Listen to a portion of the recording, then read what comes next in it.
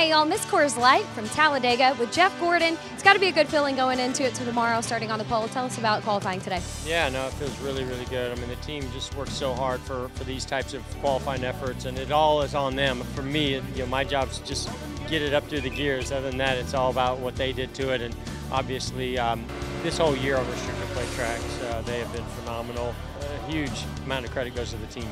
And you're going into a must-win situation, so how does it feel going into that tomorrow? Do you feel good about your car? You obviously have a very fast one, so tell us a little bit about that. Yeah, we have a fast car. We really had a very strong car here in May. I kind of ran too fast getting onto pit road and ruined our whole day, and we never recovered from it here in May. So hopefully we learn from that mistake.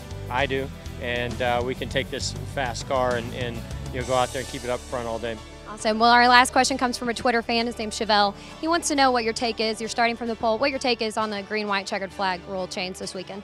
Well, if I'm on the outside of the sport looking in as a fan, I want to see it end under green, and I want to see as many green, white checkers as possible. But when you're sitting where I'm sitting, it's just too risky. We've seen some really bad wrecks happen on those green, white checkers. So I think it's the right thing to do one. We certainly all want to see it end under green, but we also don't want to see multiple crashes happening over and over. Absolutely. Well, good luck. Jeff Gordon starting on the pole, looking to win in advance tomorrow in Talladega.